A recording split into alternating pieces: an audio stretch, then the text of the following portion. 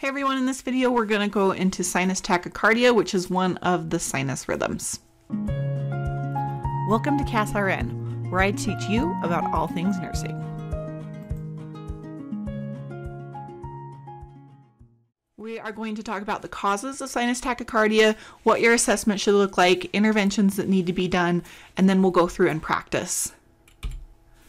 So this is just like the normal sinus rhythm in that the EKG itself, the PQRST, is going to look normal, but it's going to be more frequent and faster. So a normal sinus rhythm is between 60 and 100 beats per minute.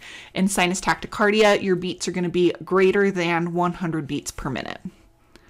Some of the causes of this are anemia and anxiety, drugs or stimulants like caffeine, nicotine, or illegal drugs, hypotension, hypoxia, illness, myocardial infarction, pulmonary embolism, or drug withdrawal. So this is not a complete list of all the causes of sinus tachycardia, but it does give you an idea of what you need to be looking for. It's also important to know what cardiac output is. Cardiac output is a measurement of the heart rate multiplied by the stroke volume. And stroke volume is how much blood is pumped through the heart every time it beats. And then we're going to measure that over 1 minute. So this is typically measured in liters, and a normal output is going to be between 4 and 8 liters every minute. So you can see that there is a lot of blood that's going through your heart every minute. When you look at a 2-liter bottle of soda, you'd have between 2 and 4 of those that are going through your heart every minute. That's almost faster than when you could pour it out into the sink. So when you have an abnormal pattern, that cardiac output is going to be affected, and your patient is going to experience signs and symptoms that are correlated with that decrease in oxygen that the body needs. So some patients may not have any symptoms. It's very common for a patient to be asymptomatic, though depending on the underlying cause, they may experience palpitations, dyspnea, chest pain, dizziness or lightheadedness, or syncope. So what you need to make sure that you're doing as the nurse is to do a thorough assessment and get any related medical history. The questions to ask might be if they were doing any physical activity before onset and what it was, if they were exercising or if they've been sick, any recent medications that they've taken or any changes to those medications, any possible exposure to toxic substances or drugs or stimulants in some way or another, if this is happening right after they're drinking a cup of coffee, and then their medical history, such as heart disease, any recent surgery, or any pertinent family history. Some basic interventions that can be done are vagal maneuvers, beta blockers, oxygen, and electrolytes. So vagal maneuvers is when you increase the thoracic pressure and it stimulates the vagal nerve, which then can slow down the heart. I ran in an ambulance for 7 years, and we did see this where patients were on the toilet and they were using a lot of internal pressure to have a bowel movement, and it will make them pass out because their heart will slow down, their brain's not getting the oxygen that it needs, or sometimes they actually even pass away from that happening as well. So that vagal maneuver, you just kind of act like you're bearing down as though you needed to pass a bowel movement, and you can teach your patients how to do that. Beta blockers, obviously medication. Oxygen's really easy to give to people, and then electrolytes would be given via IV. But let's look at some of the other causes so that we can look what we would need to do based on that underlying cause. So if a patient is anemic, we're going to give them a blood transfusion and IV fluids. If it's caused by anxiety, we might need to look at long-term anxiety medications for that patient. If it's caused by drugs or stimulants, then we're going to want to look at discontinuing those influences. If we've got hypotension, then we're going to want to give IV fluids and possibly a vasopressor, which is a medication that causes vascular constriction. Then we've got hypoxia, which is to administer oxygen, obviously. Illness, we might just need to treat the symptoms. With an MI or myocardial infarction, the list for treatment of an MI is really long, and we're not going to get into looking at all of that. But basically, we're going to want to get rid of the clot and restore normal blood flow. And it's the same thing for a pulmonary embolism, is that we've got a clot, we need to restore that normal blood flow. Then if a patient is experiencing some sort of withdrawal, like if they decided to stop a medication or illicit drugs or alcohol, just cold turkey, there's a lot of medical implications to removing that substance from the human body. And each facility will have a recommended protocol for helping that patient with those withdrawals and dependency, but it usually involves a cocktail of medications, vitamins, and minerals for a few days.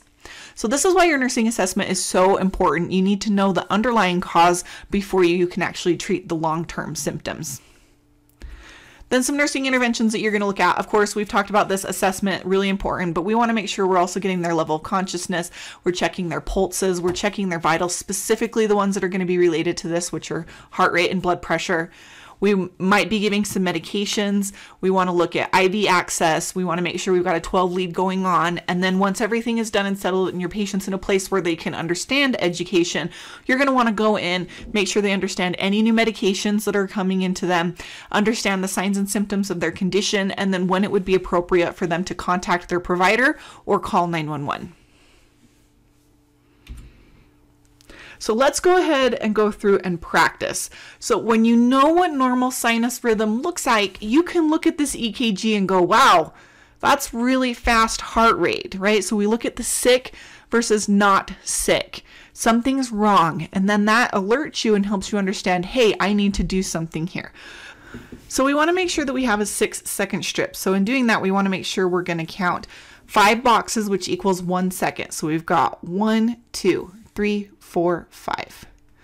1, 2, 3, 4, 5. 1, 2, 3, 4, 5. 1, 2, 3, 4, 5. 1, 2, 3, 4, 5. 1, 2, 3, 4, and then there's a 5th one out here. Okay, so this is 1, 2, 3, 4, 5, 6 seconds. Now we're going to start off by counting our rate. 1, 2, 3, 4, 5, 6, 7, 8, 9, 10, 11, 12, 13, 14, 15. Our patient is having 15 beats in 6 seconds. We're going to multiply that by 10, and that is going to give us 150. So we're going to say, okay, this is really fast. So our patient is tachy. Then we're going to make sure our rhythm is equal. So we're going to look at in between these. Again, each one of these big squares equals 5. So we can just do 5, 6, 7, 8, 9. So we've got 9 going on there. We'll come back over here. We'll go 5, 6, 7, 8, 9. So we've got 9 going on again there. We got 5, 6, 7, 8, 9. We got 9 going on there. Okay, so we are regular on our rhythm. Our QRS complex should be less than or equal to 0.12. So we're going to come over here. We're going to count that. We're going to go 1, 2, 3. We got 1, 2, 3.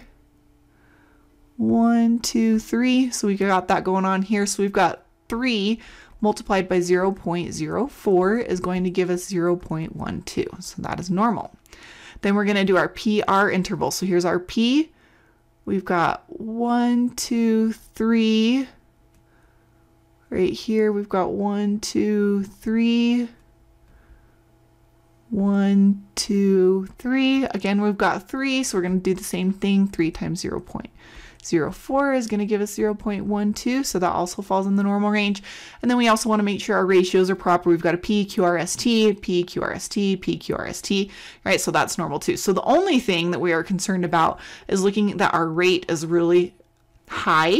So this is a normal sinus rhythm with an increased heart rate. But what we call that is tachycardia.